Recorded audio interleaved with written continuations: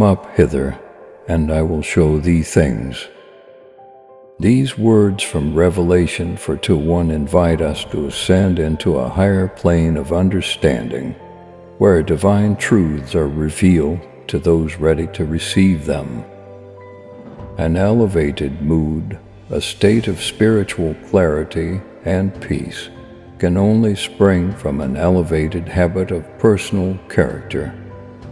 If we consistently strive to live up to the highest moral and spiritual standards we know, God will continually beckon us with a gentle but firm command: "Friend, go up higher." This call to ascend is not merely about achieving a heightened state of spiritual awareness, but also about practical, daily growth. The golden rule in the face of temptation is to rise above it, go higher.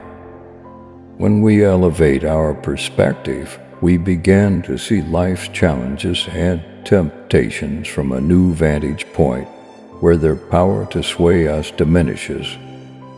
It's essential to recognize that both God and Satan use the strategy of elevation, but with vastly different outcomes. When Satan tempts us by placing us in a seemingly elevated position, he distorts our understanding of holiness, making it something unattainable, a burdensome performance that strains the soul. This false elevation is a precarious balancing act, leaving us teetering on the edge, afraid to move for fear of falling. In this state, holiness becomes a rigid, joyless endeavor, a spiritual acrobatics where we are trapped by our own inflated ideals. But when God elevates us, it is by His grace and with a different purpose. Instead of placing us on a narrow pinnacle, He sets us in spacious heavenly places where movement is free and natural, where the soul can stretch and grow.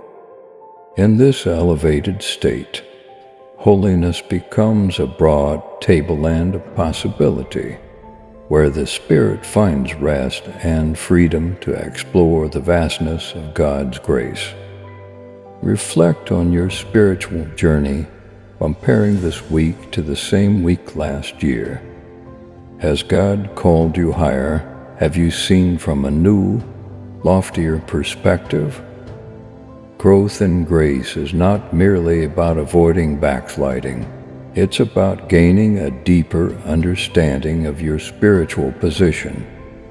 It's hearing God's call to ascend, not necessarily a call to your person, but to the core of your character.